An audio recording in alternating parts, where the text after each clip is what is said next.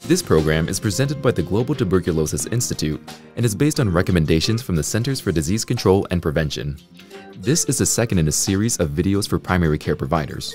In this video, you'll learn about diagnosing latent tuberculosis infection, also called LTBI. Other videos discuss screening for and treating LTBI and monitoring those on treatment.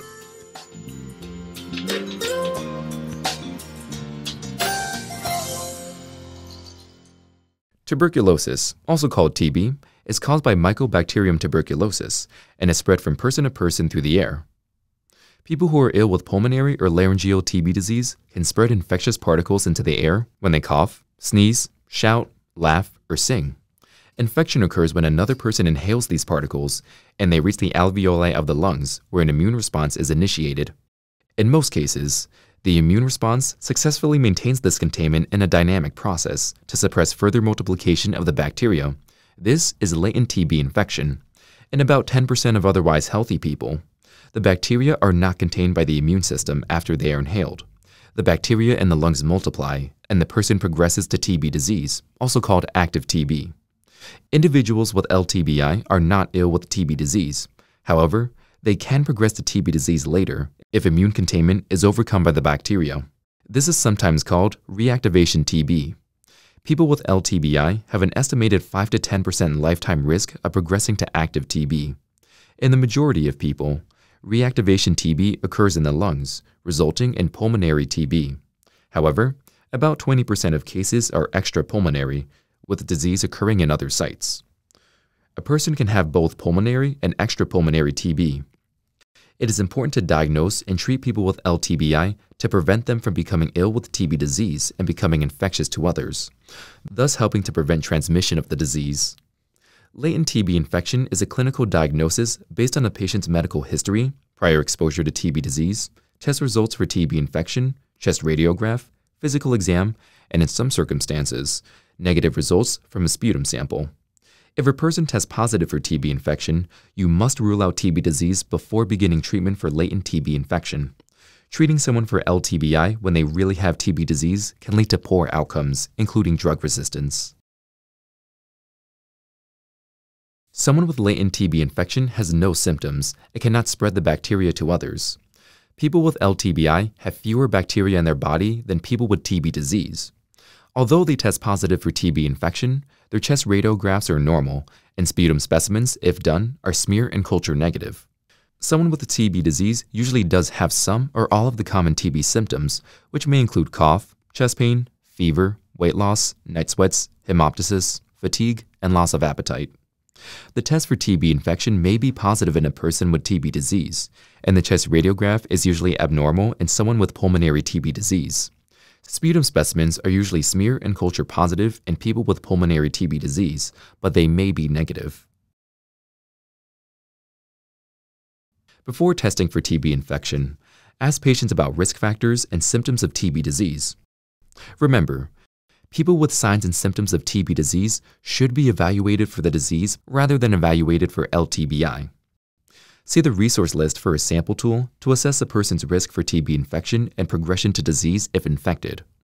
Test those with an increased risk. Testing is not recommended for individuals without risk factors. You don't need to test people who have written documentation of a previously positive test result or documentation of treatment for TB infection or disease. For more information on who to test, view the video on screening for LTBI. Provide education before testing for TB infection, since the concept of latent TB infection may not be widely understood. There may be ethnic and cultural factors and health beliefs that influence a person's understanding of TB or their willingness to be tested and treated. For example, some people may believe that you should not take medicine unless you are ill. Explain the difference between LTBI and TB disease, and that people with LTBI have inactive TB bacteria in their body. Discuss the risk factors for acquiring infection or developing disease. Focus on the patient's own risk factors and why these indicate the need for testing and treatment if infected. Clearly explain the test results and what they mean.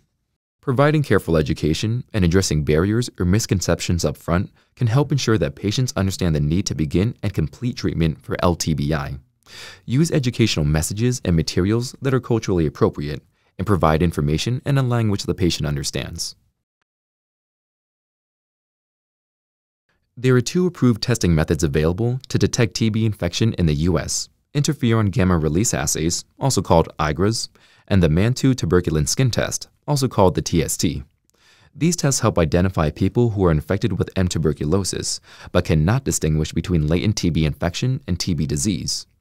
These tests are not 100% sensitive or specific, and a negative reaction to either test doesn't exclude the diagnosis of LTBI or TB disease.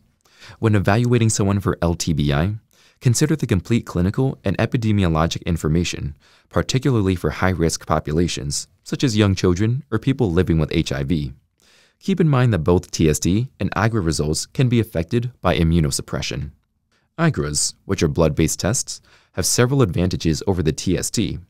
They require only one office visit, and results may be ready in 24 hours after they are received by the laboratory. IGRA test results are easier to interpret since the interpretation is included in the report, and they are not affected by the BCG vaccine, which we'll talk about shortly. Two types of IGRAs are available in the United States: QuantiFERON TB Gold Plus, or QFT, and the T-Spot TB test. Both measure the immune response to TB proteins in blood. If someone is infected with TB bacteria, the white blood cells release interferon gamma. Test results are based on measurements of the amount of interferon gamma released. Unlike the TST, IGRA results are not interpreted according to risk. They are reported as negative or positive based on a defined cut point. For QuantiFERON, the results are reported as negative, positive, or indeterminate. An indeterminate test result represents a test failure. Lab reports should include the quantitative values that form the basis for the results.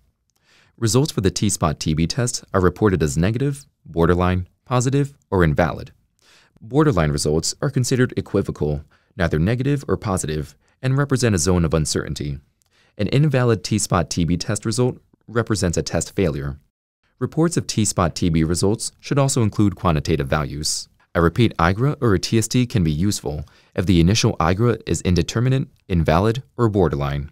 Consider the risk of infection and progression when assessing quantitative and qualitative IGRA results, particularly borderline results from the T-Spot TB test, or results around the cut point with QFT. Consult a TB expert for repeat borderline, invalid, or indeterminate results. Your laboratory can also provide additional information on interpreting IGRA results. The TST is a delayed type hypersensitivity test. Some people refer to this as the PPD for the small amount of purified protein derivative, also known as tuberculin, which is injected intradermally in the person's lower arm, creating a small wheal. The patient must return within 48 to 72 hours for an examination of any reaction. When the individual returns, look for a raised hard area called an induration and measure its size with a millimeter ruler across the width of the arm, not lengthwise. Repeat a TST that wasn't properly placed or measured and recorded in millimeters. TSTs are interpreted based on the size of the induration, the person's risk for TB infection, and their risk of progression. People with a high risk of progressing to TB disease are considered positive if the induration is 5 or more millimeters. This includes people in recent contact with someone with infectious TB disease, people with immunosuppression, including those living with HIV, organ transplant patients, those with prolonged use of corticosteroids, and people taking or about to start TNF-alpha inhibitors, and people without a history of appropriate treatment whose radiographs show abnormalities that look like fibrotic scarring, which could be old healed TB. Others are considered positive if the induration is 10 or more millimeters. This includes those who were born, lived in, or have had significant travel to countries other than the US, Canada, Australia, New Zealand, or the countries of Northern or Western Europe, injection drug users, people who work in mycobacteriology labs, and people with certain other medical conditions that increase their risk of progression to TB disease. Other groups considered positive at 10 or more millimeters are residents or employees of high-risk settings, such as correctional facilities and homeless shelters. Children who are frequently exposed to adults at high risk for TB infection are considered positive at 10 millimeters or more, as are children younger than 4 years of age without any other risk factors, though testing is not recommended for individuals without risk factors. However, testing for TB infection is sometimes required by law or for credentialing for certain professions. Individuals 4 years of age or older with no known risk factors are considered positive if the induration is 15 or more millimeters. Though either test is acceptable in most situations, IGRAs are preferred in people who are BCG vaccinated or who are unlikely to return to have their TST read. TSTs are preferred for children younger than 2 years of age, since there is limited data on IGRA use in this population, though some experts will use IGRAs in children as young as 1 year of age. Consider availability, logistics, and resources when selecting a test for TB infection. For the majority, IGRAs are the most convenient test. Testing with both TST and IGRA isn't recommended in general, but there are some situations where using both tests should be considered, particularly when the consequences of a missed LTBI diagnosis are significant. For example, a second test can be used to increase sensitivity when the initial test is negative in a person who is likely to be infected and has a high risk of progression to TB disease.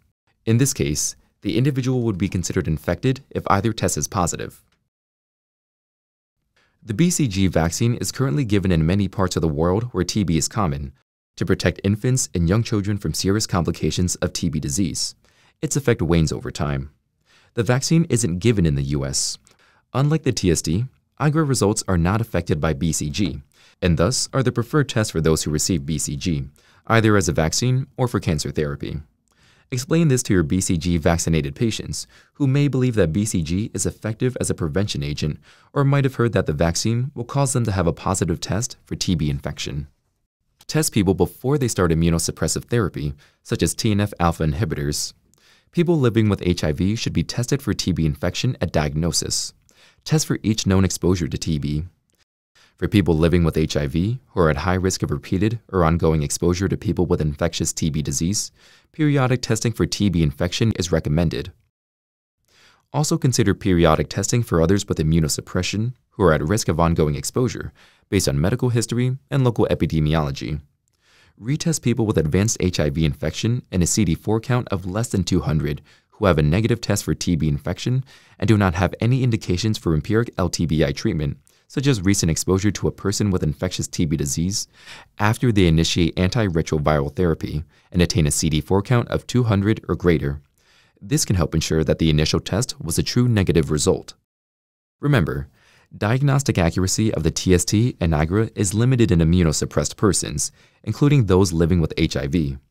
A negative test does not exclude diagnosis of LTBI or TB disease, so you should consider epidemiological, historical, and other clinical information when using IGRA or TST results for medical and public health management. For people who receive serial testing with a TST, a two-step test is recommended due to the boosting phenomenon associated with the TST. Consult the resources for additional information on two-step testing. A second test may be needed for contacts, people who were recently exposed to someone with infectious TB. All contacts whose first test is negative should be retested 8 to 10 weeks after their last exposure, since it could take this amount of time for an immune response to develop. Use the same method for the initial and repeat test. Evaluate individuals with a positive test for TB infection to rule out TB disease.